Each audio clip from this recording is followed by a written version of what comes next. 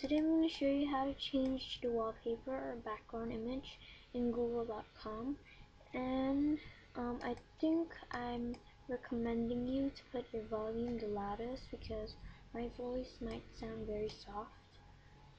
So you go to Google.com first. You can see I changed it, the wallpaper, I changed it.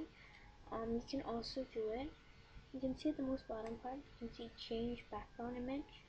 Can't find it, if there's like a scroll button here, scroll down and you can find change background image. You can choose any picture you want. You used to be able to upload images. I don't know why I can't. Maybe it's just can't for my computer. If you wanna if you have like Picasa web album, I don't know what that is, but if you have it, you can just upload and choose it from there. You want to say Taylor Swift Speak Now Tour. You can see a lot. So you want these two, and you select. Then you have to wait for a while, but then it'll change. See, it changed. It's not that long.